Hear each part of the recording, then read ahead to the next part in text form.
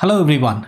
Now this video I'm posting on the request of one of my students, Nikunj Mehta, who wanted me to do a post on cryptocurrency and its legal status in India. So in this video, I'm going to discuss briefly about cryptocurrency. Like I mentioned, the keyword is briefly. I'm not going to go into extreme details of it. I'll briefly discuss about cryptocurrency, and we'll also discuss about what is the current legal situation of cryptocurrency in India. Can you trade it? Can you buy and sell cryptocurrencies? Can you hold cryptocurrencies in India? And so on. So without any further delay, let's begin.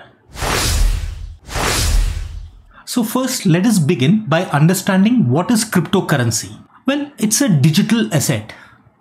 A cryptocurrency, it's a digital asset, just like you hold money in your Paytm wallet. So in this case, you hold this cryptocurrency, which is a virtual currency, in your digital wallet. Now, when I say virtual currency, what do I mean by it? See, in the real life, when you hold money in your bank account, understand you're not holding the money physically. So even in case of cryptocurrency, you can't hold the currency physically. But then in case of real money or currency, if you want, you can walk into the bank and withdraw the money and you will be given cash by the bank. But in case of cryptocurrency, you will never be physically be able to hold that currency because it does not have a physical existence. There are no notes and coins for cryptocurrencies. It is and will always be held only in a virtual format. So a cryptocurrency is essentially an alternative for physical currency, and it is designed to work as a medium of exchange. Cryptocurrency uses cryptography to control its creation and management. I'll come to this in a moment. And the most important differentiating factor between cryptocurrency and the real currency like your pound, dollar, etc. is that cryptocurrency does not rely on a central authority for its creation and management. Now we know that the real currencies, that is your pound, dollar, rupee, whatever it may be, they're all controlled and created by the central bank of the country. But in case of cryptocurrency, there is no central monitoring authority which is going to control its creation and movement. That is perhaps one of the most distinguishing feature of a cryptocurrency. Now, how do transactions take place? Well, to send or receive a cryptocurrency, like I mentioned, you need to use a digital wallet. A wallet app is used and your cryptocurrencies are stored in that wallet in a digital form. And these cryptocurrencies can be converted into fiat currency. Fiat currency meaning a pound, the traditional currency as we know it, pound, dollar, rupee, Canadian dollars, and so on. Now these are called as fiat currencies, and they can be exchanged into fiat currency at the prevailing exchange rate. That means these cryptocurrencies are traded against the fiat currencies, and therefore they have an exchange rate which keeps changing from minute to minute, just like the other currencies do in the currency market. Now, if we come to types of cryptocurrencies, see, just like you have different currencies like pound, dollar, rupee, Singapore dollars, Canadian dollars, and so on, similarly, you have different types of cryptocurrencies. For example, Bitcoin, Ethereum, Ripple, Cardano, Stellar, Litecoin, and so on. In the last count, there are about 1600 types of cryptocurrencies. Now, because Bitcoins have become more famous, people tend to use the term cryptocurrency and Bitcoins interchangeably. They often refer to cryptocurrencies as Bitcoins. This is the same thing like we do in India when we say that we want to photocopy something, we say we want to Xerox it. Or perhaps in US when someone wants to courier something, they say that they will FedEx it. So same way, people have started using Bitcoins to refer as cryptocurrencies, but please understand that Bitcoin is one of the type of cryptocurrency, right? So there are many different types of cryptocurrencies, and each of them would have a particular price against the fiat currencies. And like I mentioned, Bitcoins and Ethereum are possibly the two most popular and actively traded. The rest are also traded, but in terms of volumes, they are nowhere comparable to Bitcoin and Ethereum. So these are the types of cryptocurrencies. And to give you an idea, the rates as of 5th October, on the day when I'm recording this video, one Bitcoin is worth 10,000 670 US dollars, or roughly about 7,80,980 Indian rupees. That's the value of one Bitcoin. Well, one of the things that would be coming into minds of people who are not aware of this concept is, where do we get the cryptocurrency from? See, there are essentially three sources from where you can get cryptocurrency. One is what we call as mining. I will explain this concept to you. Of course, like I mentioned, I will explain this concept in a very preliminary and simple manner. And then the second source of cryptocurrency is that you buy the cryptocurrency in exchange of your fiat currency. So essentially, if you are an Indian resident, you can give 7,80,000 odd rupees and purchase one Bitcoin. Or third is, you receive Bitcoins from someone else in lieu of services which you render to them. So for example, let us say I sell a video game to Mr. X, and Mr. X, instead of paying me in dollars, decides to pay me in cryptocurrency. So I have now got cryptocurrency in my digital wallet. So essentially there are three sources: mining, buying, and services. Now let us look at mining. What exactly do we mean by mining? See, virtual currency carries itself a risk of what we call as double spending. Let me explain this. Let's say you have $100 in your pocket and you want to buy, let us say, a webcam. So you walk into the shop, you give your $100 to the shopkeeper and he hands you over the webcam. Now there is no way that you can spend this $100 again with someone else, because once you have handed over your $100 to the shopkeeper, you are no longer in possession of the $100. So there is no way that you can double spend this $100.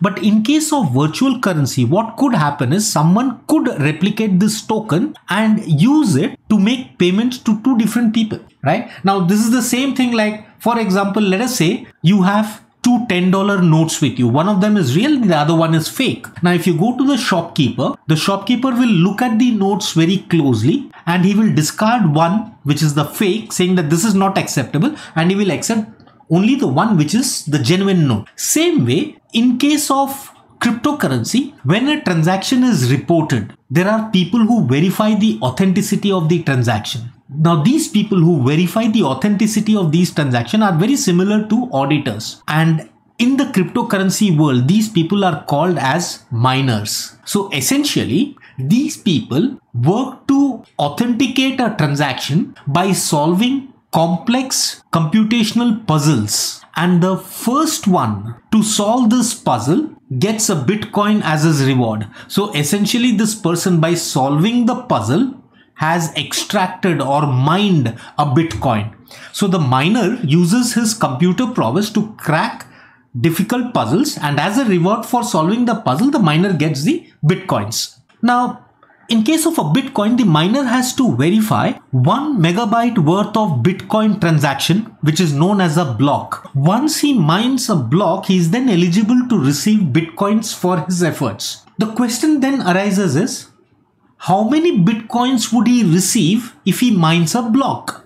Well, this number of Bitcoins which is received for mining a block has been changing over a period of years. To give you an idea, in 2009, mining one block could get you 50 Bitcoins. And in 2012, mining one block could get you only 25 Bitcoins. So if you see this, every 4 years, the number of Bitcoins that a person gets for mining a block, it's been reducing by halves. So in 2016, mining one block could get you only 12.5 Bitcoins. And it is forecasted that very shortly, mining one block would only get you about 6.25 Bitcoins. Reward effort ratio for mining a Bitcoin has been constantly reducing. Now, as a result, what will happen is, once this reaches a particular level, no more Bitcoins can be extracted. So the number or the quantum of Bitcoins in circulation would be fixed. Now, here lies another stark difference with the real world currencies. Now, in the real world currencies like your dollar and pound, the quantum of money in circulation is fixed at a particular moment of time, but there is no assurance that this won't increase, because we know that governments do tend to print money in case of need. But in case of Bitcoin especially, the quantum of Bitcoins in circulation is expected to be fixed over a period of time. Now the second source from where you can buy Bitcoins are from exchanges. Now there are so many of these exchanges. Like when you say exchanges in a broad sense, you can possibly correlate it with, say, a Nasdaq or a national stock exchange. Now in those exchanges, what is traded are shares and commodities. In these exchanges, what are traded are cryptocurrencies. There are many of these exchanges. So if you want to buy one Bitcoin, or even if you want to buy a fraction of a Bitcoin. Now there's another advantage of trading in Bitcoins. You need not buy one Bitcoin like you need to buy one shares, right? You need not buy one Bitcoin. You can buy a fraction of a Bitcoin. So you can possibly even buy 0.0125 Bitcoins. So if you want to buy a Bitcoin, you will have to give fiat currency, and in exchange you will get a specified number of Bitcoins depending on what the exchange rate is on that particular day. Now this is where the collision between the cryptocurrency and the real world currency comes in. And this is where banks are at loggerheads with these cryptocurrencies. I'll come to this in a moment. And once you purchase the Bitcoin from any of these exchanges, that Bitcoins will now reside in your digital wallet. Now there are a couple of things that you could do with that. Now let us say you want to buy a new gaming station. So you can buy a gaming station, and instead of paying it in fiat currency in, say, dollar or pounds, you can make the payments through the Bitcoins which are now there in your digital wallet. That's one thing you could do with it. Or the second thing that you could do with it possibly is, if you buy Bitcoins today and the rates of Bitcoins, let's say, appreciates over a period of next 1 month, you could sell off those Bitcoins and make a profit. So you could trade on that, just like you can trade in any other currencies. Now, of course, there is a third thing that you could do. Let us say you've got one Bitcoin in your digital wallet and you want to buy a PlayStation. But unfortunately, what is happening is the seller of the PlayStation is not willing to accept payments in cryptocurrencies. He says, I want the payment in dollars, in the fiat currency. So what you can do is you can exchange your cryptocurrency for the fiat currency and make the payment in the fiat currency. So that's the three things that you could do. But essentially, the point I'm trying to make here is that if you want to buy cryptocurrencies, there are so many exchanges which are in operations from where you can buy these cryptocurrencies. So we have discussed two sources from where you could procure cryptocurrencies. That is mining, and second is buying from exchanges. Now, before we discuss the third source, let us have a look at some of the exchanges which are operating in India. You have BayuCoin, WazirX, CoinDCX, BitBNS, Colorax, CoinSwitch, Geotis, and ZepPay. Now these are only some of them which I have listed. So you can register yourself on any of these exchanges, complete the KYC requirements, and once your KYC requirements are fulfilled, you can open a digital wallet with them and start buying and selling cryptocurrencies. I mean, the process is very similar to your opening a stock trading account with any of these online broking houses. You just log on to their site, fill up the KYC, submit the KYC documents, and once that is done, they open a trading account and they open a demat account and you start trading, right? Same way. Here also you do here instead of opening a demat account, you'll be opening a digital wallet account where you will be storing your cryptocurrencies. So these are some of the crypto exchanges in India. Of course, post the April 2018 RBI circular, which put a ban on cryptocurrencies in India, well, not exactly a ban, but we'll discuss that in a moment. A whole lot of these exchanges went into crisis mode. Because once RBI said that you could not trade in cryptocurrencies, now what were these currencies, what were these exchanges supposed to do in any case? So a lot of them ran into some kind of either regulatory or financial troubles. Anyway, that's besides the point. Now coming to the point. The third method of procuring cryptocurrencies is for paying and receiving for services. So let us say you are a graphic designer and you have designed some kind of a logo for a client of yours. And instead of receiving the payment in a fiat currency like say dollar or pound, you could prefer to receive your payment in cryptocurrencies. And this cryptocurrency which you receive, you can in turn use it for paying for services which you have availed, or you can have it converted into fiat currencies like dollars, pounds, and deposit it in your regular bank account, right? So these are the three sources for procuring cryptocurrencies: mining, buying it on exchanges, and third is paying or receiving for services. Now coming to the legal status of cryptocurrencies in India. See, in April 2018, RBI issued a circular which prohibited all regulated entities, that is those entities which were regulated by RBI, from dealing in cryptocurrencies, and also from rendering any kind of services to anyone engaged in buying or selling cryptocurrencies. Now this abruptly halted all activities of buying and selling cryptocurrencies in India, because now people were not very clear on what the legal status was, because RBI only prohibited the regulated entities to buy and sell cryptocurrencies. So that means it was only telling banks or any other entity which was regulated by it not to deal in cryptocurrencies. But what about an individual who's not regulated by RBI? Therefore, I could trade in it, which means technically speaking, buying and selling cryptocurrency was not illegal. But then with the banking channels not participating in this, there was a problem. Now what is the problem? Presume that I have 2 bitcoins in my account and I want to convert it into fiat currency. Now here's the problem. Because no bank was permitted by RBI to give me fiat currency in exchange of these virtual currencies. So those who had virtual currencies were literally stuck with it. So the matter was appealed against, and in March 2020, that is about 6 months back, Supreme Court gave a verdict which said that RBI's circular of April 2018 was unconstitutional. Now this immediately meant that the exchanges could bounce back. And this is exactly what happened. A lot of exchanges started functioning again. But then the problem was, by March 2020, the pandemic had hit the world hard.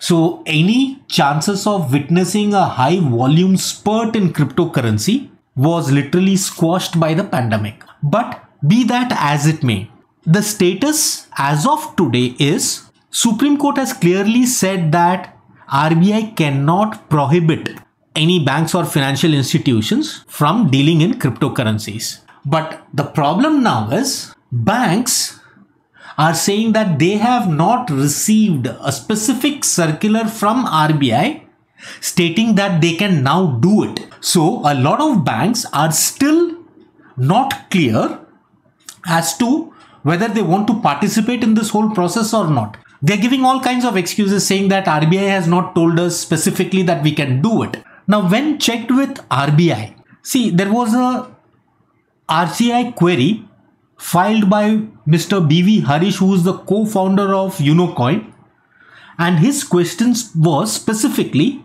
has the RBI prohibited banks from providing bank accounts to crypto exchanges and crypto traders? And the reply to the RTI query given by RBI was no. RBI has not prohibited banks from providing banking transactions to crypto exchanges or crypto traders. That's all they said, right? But they have nowhere said that they have permitted it.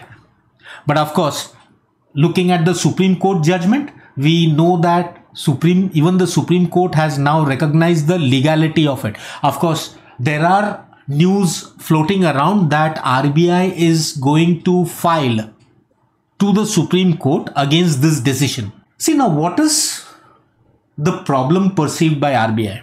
One is they feel that because this is not controlled or regulated by anyone, there is a huge possibility of the cryptocurrency being used for black money and dark money. Now, if we consider this proposition, this argument by RBI is, while it may have its valid reasons, but this argument is not tenable, because if a particular method can be misused, then you don't ban it. You put in place checks and controls which can prevent the misuse of the mechanism. But instead of doing that, you try to ban the whole product, and especially you are trying to ban a product which is slowly but surely finding global acceptance. There would be problems associated with it, just like in case of any other product. But the way forward should be that you try to put checks and balances in place. You frame laws which can prevent misuse of it. You should be doing all that instead of trying to ban it. But to sum it up, the status in India as of right now is RBI has clearly mentioned that it is not illegal to be trading in cryptocurrency or to be holding cryptocurrencies. The Supreme Court has clearly mentioned in its judgment saying that RBI's circular of April 2018 is unconstitutional.